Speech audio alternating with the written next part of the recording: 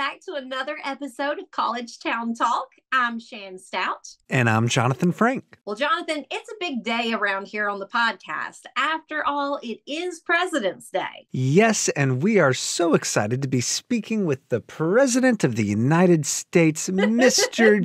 No. We do not have the President on the podcast today. What? He didn't call us back?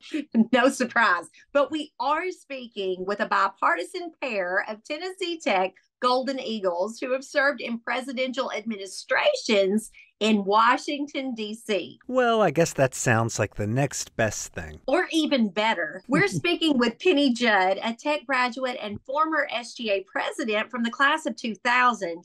She has a journalism degree, and she went on to work in the George W. Bush administration. Now, today, she is a member of the Tennessee Tech Alumni Association Board of Directors and the board chair of Habitat for Humanity of Tennessee. Then, if that's not good enough, we'll be talking with Cheryl Montgomery. And today, we all know her as the Director of Program Development and Engagement for Tennessee Tech's College of Business. But before that, amazingly, she worked on President Bill Clinton's 1992 election campaign and served as a top aide to the first female U.S. Attorney General, Janet Reno. Hey, those are two pretty good guests. Well, I want to say on a more serious note, I am so excited to be able to have a President's Day episode of the podcast, to be able to talk to these two guests, both of them people that I admire and respect so much. Penny and I serve on the alumni board together, and we were at Senior Salute over at the Hoop last fall. She was volunteering at the Crawford Alumni Center table, and I learned a little bit about her work history. We're just talking, and I thought, okay, we've got to have her on this program. And then Cheryl and I are kind of office neighbors over here in Foundation Hall, and when I started in this role at Tech, I was kind of new, or again, living back in Cookeville again. And she learned that I had previously lived in D.C., invited me out to lunch, and we just swapped stories and had such a great time. And that gesture meant so much to me, as kind of, again, being sort of the new guy on campus. And I just appreciated it so much. And they are both people that have served their country in high places. Well, I would have loved to have been a fly on the wall at that lunch, because you guys have quite the story collection from Washington. Now, both of these ladies are lovely. Cheryl is such an asset to Cookeville. She does so much for this community, including planning the annual Women's Leadership Conference, which we're all looking forward to. And Penny, she is so committed to the theme of today's episode that she even had a son born on President's Day and named him Lincoln. How about that? Now, no matter your politics, you can't help but cheer for both of these women. Oh, I couldn't agree more. And we are excited to hear both of their stories on this special President's Day edition of College Town Talk. Up first, it's our interview with Tennessee Tech alumna and former George W. Bush administration official, Penny Judd.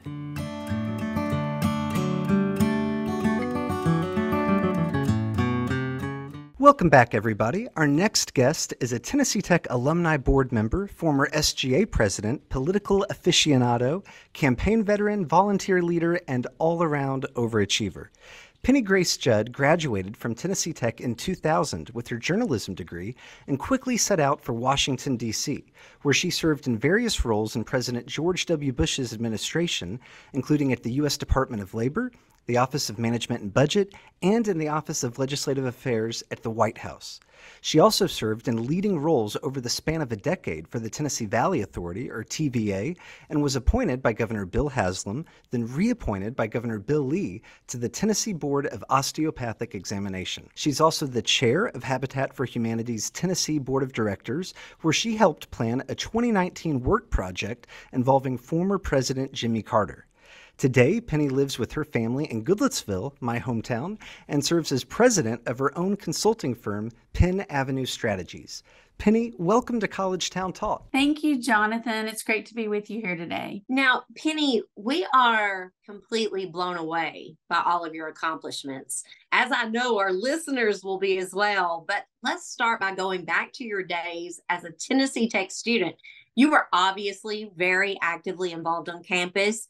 You served as student body president What made you choose Tennessee Tech, and maybe what is one of your favorite memories from that time in your life? Yeah, thank you. So I'm from Murray County, from the Columbia, Mount Pleasant areas, and our youth group used to go to church camp at Short Mountain Bible Camp in Woodbury, Tennessee.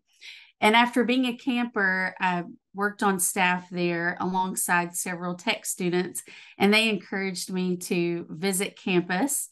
So I visited campus and took a tour and all the things, and then also visited the University Christian Student Center, which is right on the edge of campus at College Side Church of Christ.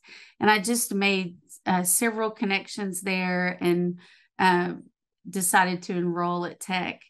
As far as memories go, I really enjoyed being part of the journalism department and trying to meet those late night Thursday deadlines for the Oracle and the newspaper, and then also being a part of Alpha Delta Pi and of course the UCSC, and then being in the Student Government Association. But I also enjoyed the Cookeville community. I thought it was a really natural transition from Columbia to Cookeville, and just really connected right away with being a part of the community. Well, I love hearing about your memories from the Oracle because they're celebrating 100 years this year, which is pretty incredible to think about. So that's so neat to know that you were a part of that history. Penny, you know that I have a soft spot for Washington, D.C. It was my home for 10 years. Talk with us about making that jump from Cookeville to D.C. You know, those roles in a presidential administration are highly competitive. How did you get your foot in the door? Yeah, so during my time at Tech, I interned with the Tennessee Department of Transportation under the leadership of then Commissioner Bruce Saltzman. And after graduating in May of 2000, which 2000 was a presidential election year, I applied to work at the Tennessee Republican Party, and Chip Saltzman was the chair at the time. And so when I asked Commissioner Saltzman if he would be my reference, and so thankfully Chip gave me that opportunity to serve at the party. And then also with Tennessee being a battleground state with Governor George W. Bush at the time and then Vice President Al Gore running, this was deemed a battleground state. And so a lot of resources flowed through Tennessee. So the staff here was able to have more relationships with the national, with the Bush-Cheney team at the national level. So then thankfully, after the campaign, they were gracious enough to reach out across the country to the campaign staffs to inquire about, to see if we would be interested in roles in the administration. Wow, Penny, what an amazing career you've had. That had to be a dream come true. And after all you've accomplished, what I appreciate about you is that amid all of your career success, you've also made time to give back. Now, one of the ways you've done that, we know, is through your volunteerism as the chairman of the board for Habitat for Humanity here in Tennessee. What have you found most rewarding about that role? Yeah, so, our mission at Habitat is seeking to put God's love in action by bringing people together for homes, community, and hope. And, I don't think it's any secret that we're in tougher economic times, and a lot of families are having a tough time making ends meet. And what I love about Habitat is they really work with individuals who are starting to demonstrate the ability that they can afford a monthly mortgage. They start working with them on home training, homeowner training, and really moving from,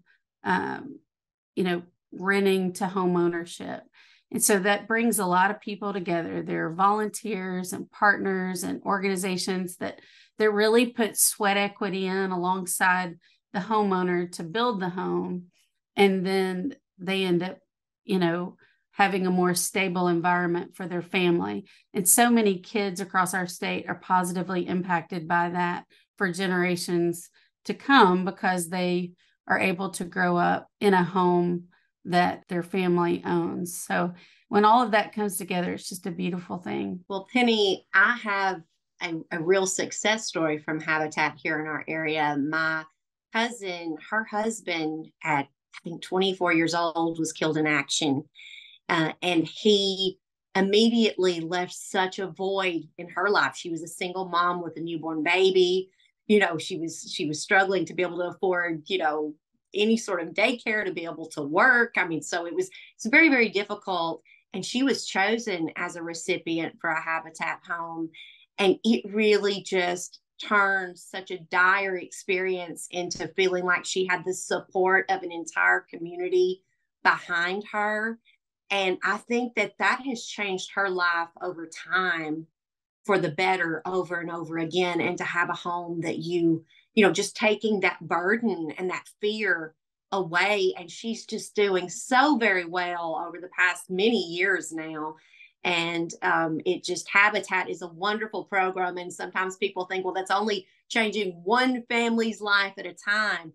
That's a big impact that will be multi-generational over time, how it impacts that family. I love that story, Shan. Penny, we are putting your Tennessee Tech journalism degree to work now with a few hard-hitting, rapid-fire questions. So the way it works is you just tell us the first thing that comes to your mind.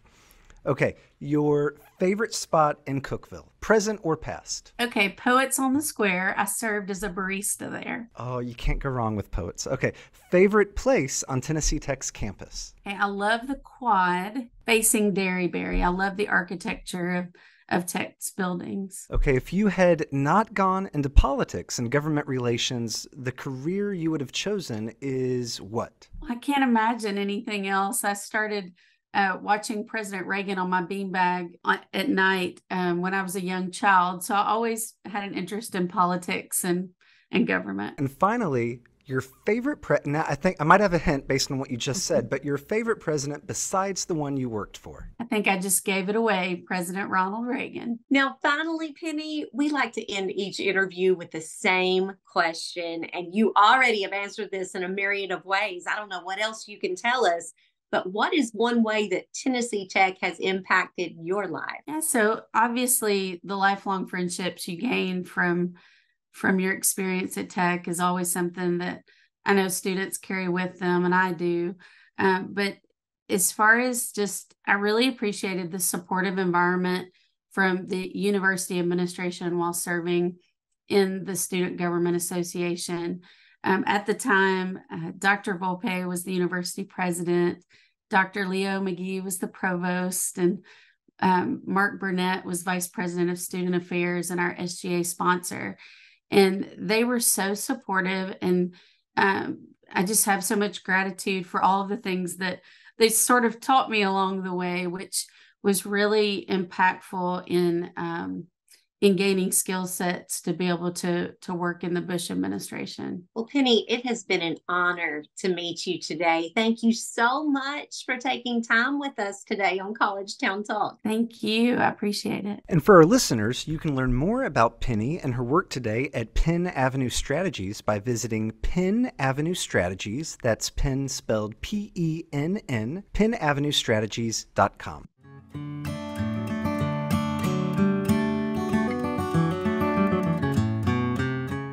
Our next guest means business, the Tennessee Tech College of Business, to be exact. Now, Cheryl Montgomery has served Tennessee Tech students as a member of the College of Business leadership team for more than 15 years. Now, today, as the college's Director of Program Development and Engagement, Cheryl spearheads events such as the annual Women's Leadership Conference and has deepened the college's partnership with industry leaders like Averitt Express. Now, she has also helped shape the college's ongoing multi-million-dollar renovation of Johnson Hall. That is a task in itself. But before she brought her talents to Tennessee's college town, Cheryl was living wings up in Washington, D.C. as an aide to federal leaders, including former Congressman Jim Cooper and then U.S. Senator Al Gore. Now, she also worked on President Bill Clinton and Vice President Gore's 1992 election campaign. And if that's not enough, she ultimately served in the Clinton administration for more than 5 years as Director of Scheduling for our nation's first female U.S. Attorney General, Janet Reno.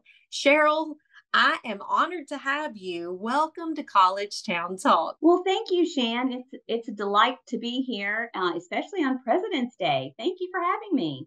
Well, that is no coincidence. You are a person of importance, and there's so much we want to ask you today. But I want to start first with those early years in Washington, D.C., and working on a presidential campaign. What an honor, what a task. What are some of your favorite memories of that particular time in your life? Well, it's hard to believe it was so long ago. And my original goal when I went to Washington was only to stay for 1 year, working on Capitol Hill and then Senator Gore's office. I had planned to stay for that year and then return to Memphis to finish my master's degree. I'd written out my resignation letter, and walked over to my supervisor's office to hand her the letter. And she looked at the letter, she read it, she handed it back to me, and she said, "I'm not going to take action on this letter today. Bring it back to me tomorrow if you still want to leave this office." I looked at her really funny and I said, "Okay." Later that day, Al Gore was selected by Bill Clinton to be his running mate. And 2 days later, I was on the road to Little Rock, Arkansas to be part of Vice President Gore's and then Tipper Gore's scheduling team at the campaign headquarters in Little Rock. So what turned out to be an amazing time really almost didn't happen because of that letter. So you should thank your boss. That was an amazing pause. That like, no, I'm not accepting your resignation. Sorry, come back tomorrow. I love that story. It was, yes. Isn't it interesting how life gets in the way and things just sort of happen? So I ended up in Little Rock, and one of my most favorite memories was of election night and all the fun, because people have probably forgotten, but many people didn't give Bill Clinton very much of a chance of winning the election. And I remember on my way driving from DC to Little Rock, I spent the night. I stopped here. My parents lived in Gainsboro at the time. Stopped in Gainsboro to spend the night and then continue on the next day. And I remember my parents hugging and kissing me and saying, "We'll see you in a couple of months and you can figure out what you're going to do with the rest of your life." So no one really gave us very much of a chance of winning, but ultimately we did. And election night was so fun. I met all these stars I never knew or dreamed that I would be in the same room with all these people. And then the very next morning, after staying up all night, election night, and celebrating the victory, that we went to bed. And about 45 minutes after laying our heads on the pillow, there was this knock on the door. And my roommates and I at the time, we got up, we ran to the door, like, what's going on? And the furniture company that we had leased our beds from was there to pick up the beds. So we literally had to leave. Yes, so we literally had to leave Little Rock as quickly as we flew in. It was quite the whirlwind. Cheryl, you've just seen and done it all. That's a great story. I always wonder what it's like for the staff and the people behind the scenes who have stayed up probably more than the 24 hours that you're up. Like you're prepping before and scrambling and all of that. I mean, literally, you probably had not slept in a very long time and then to lose your bed. Yes, it was crazy. You literally didn't sleep. When you work on a presidential campaign, at the time, this is really dating me, but there weren't cell phones. And so we had pagers, and you would get paged all hours of the night. And my roommates and I had one car. And whenever we would get paged and someone would have to go and return a phone call, we would have to drive each other to a payphone at a local gas station to answer that page. It was just a very different time. But your life is not your own when you're working on a presidential campaign. It's 24/7. So from the time we got to Little Rock that summer in July, we did not leave until the very next day after the election. Not one single day off. It was crazy, but crazy fun. It was just so fun. Cheryl, I know that after that campaign, you went into the administration, and I imagine that was pretty busy and fast-paced as well. Of course, you were working for U.S. Attorney General Janet Reno, and regardless of one's politics, she was a trailblazer. She holds a spot in the National Women's Hall of Fame. Many of us also remember how she raised awareness of Parkinson's disease. But you have a unique window into what she was like as a boss and as a person. Tell us more about the person behind the public persona. What most people don't realize, Jonathan, is that Miss Reno had a wicked sense of humor. She was always up for a good laugh and a fun adventure. You may remember Will Ferrell had a reoccurring skit on Saturday Night Live called Janet Reno's Dance Party. And the skit often portrayed her as this stern, lonely wallflower. But in the end, she got the last laugh because she decided she wanted to appear on Saturday Night Live dancing on stage with Will Ferrell. That was at the conclusion of her tenure as Attorney General at the end of the Clinton administration. She had been asked several times by Saturday Night Live to appear on the show, but she didn't think it was Attorney General worthy to do that. So she said, listen, I'll do it after I'm no longer Attorney General. So the administration ended and President Bush came into office and she got on an airplane, flew to New York and did Saturday Night Live that evening. She just had this great sense of humor and was a lot of fun to be with and work with under extremely stressful time, obviously, at the Justice Department. Well, Cheryl, you are just full of stories. I could talk to you all day long, but we've got to ask, after such an illustrious career in Washington, D.C., what on earth made you decide on a second act here in Cookeville? Now, how have you seen the community evolve over the years? And we know that this is a bustling college town today, but I know that Cookeville didn't even have its first Starbucks when you moved back here nearly 25 years ago. So tell us a little bit about that journey. Sure. I'm not really sure where the time goes, right? I can't believe it's been 25 years. Starbucks had not yet opened its doors when I arrived here in Cookeville. And I moved back to the Upper Cumberland to raise my two sons. Cookeville is a great place to raise a family. My parents are here, and at the time, my grandparents were still living and they were here.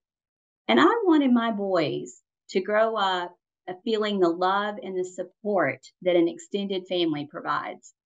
To quote an African proverb in Hillary Clinton's book title, it takes a village to raise a child. And I truly believe this. So we moved back to Tennessee. As far as how the community has grown, I really do believe in public education. And our school systems here in Putnam County gave both of my boys a great foundation. For a community our size, we're very blessed to have all the opportunities that students are afforded here in Putnam County. There's the International Baccalaureate program that the school offers, dual enrollment, dual credit, and the number of sports clubs and organizations that students and kids can get involved in. We really are so blessed in this community. It's very impressive. We are blessed in Cookeville, as you say, and blessed that you came to the Tennessee Tech College of Business. And I know you're very proud of all the College of Business offers, whether it's the new supply chain management minor or the opportunities tech students now have to earn their BS and their MBA in 4 years, or even projects like the Business Professional Closet that allows students to rent free clothing for interviews and professional events. I know that's something you're very proud of. What have you? What has you most excited right now about the College of Business and the opportunities it provides to students today? 2 words, Jonathan: experiential learning. Over 50% of our students in the College of Business will engage in a resume building 4-credit experiential learning activity or project during their time in the college.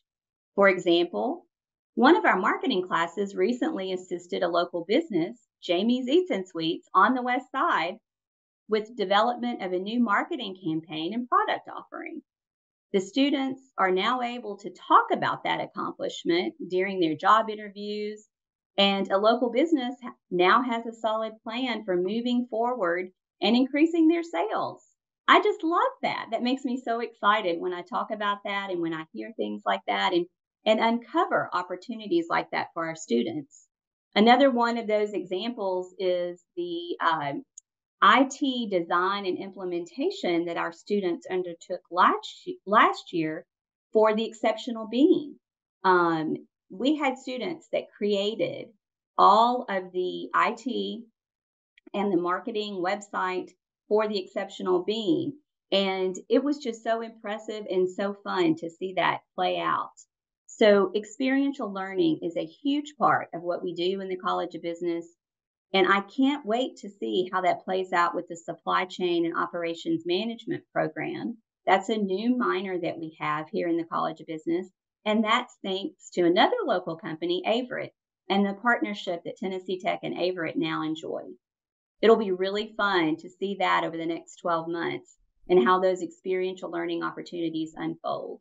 Jonathan and Shan, you'll have to have me back and some of our faculty to talk about those opportunities. We will, and I want to say we actually had Jamie Langford on the program recently, and it was great to be able to ask her about that and get her perspective, because she also just raved about the work that the College of Business students did for her cafe. Well, that's great. I love to hear that. Experiential learning really is an important part of your work in the College of Business as a student. And knowing that we help the local community succeed and grow their businesses at the same time, it's a win-win. Well, my daughter is currently at Tech and she's going through this whole process. And I appreciate how thorough Tech is on giving these real life opportunities, because that helps them see what their job will be like in the workplace. And it has been very good for her and very challenging. She's like, oh, this is so hard. And I said, honey, that's just a regular day at work. When you take on that role, like that's what I would be doing in my job, tomorrow. So I appreciate that experiential learning. I mean, that's really useful and gives them a real view emotionally and mentally on what these roles can accomplish in their job as they start a career. Now, Cheryl, this is the first time you and I have never done this before. Jonathan normally is our rapid fire question guy. So this is my first time to do the rapid fire questions. Now, we asked these same questions to our other guest today, Penny Judd, who worked in the Bush administration, and we want to hear your answers too. So you're just going to tell me the first thing that comes to mind. Are you ready? I'm ready. Okay, here we go. Your favorite spot in Cookeville? Blue Pig. Love their back porch. Whenever I have people who've come in from out of town in DC or other places, I always take them to the Blue Pig. Love it. Favorite place on Tech's campus? The quad at Christmas time. Oh, the lights, they just get better every year. Okay. If you had not gone into politics and working at Tennessee Tech, what would be the career you would have chosen instead? History professor or public relations executive. Wow. And finally, your favorite president besides the one you actually worked for? So that's LBJ, President Johnson. While he was only a one-term president, he accomplished so much. The Voting Rights Act, he ushered in the Great Society. He was a powerful politician who understood the art of compromise and made our country a better place. He pushed us all toward a more perfect union. Well, Cheryl, we have loved this conversation. I feel like I've learned so much. We like to end each interview with the same question, and that is, what is one way that Tennessee Tech has impacted your life? Well, Jonathan, I owe my very existence to Tennessee Tech. My parents met in Memorial Gym and were married 2 years later. And then 2 years after that, during the administration of President Johnson, I was born. Oh, that's so sweet.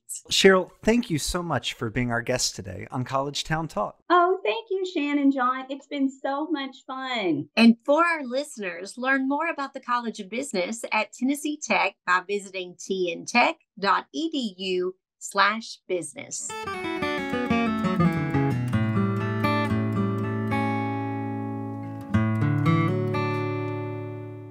We want to thank Penny Judd and Cheryl Montgomery for being our guests today on College Town Talk. We certainly do. And thanks to all of you for spending your President's Day with us. Be sure to check out a written story based on some of the great insights that Penny and Cheryl shared with pictures. It's on our website, tntech.edu. Join us again next week for more conversations with the people who make Cookeville Tennessee's college town.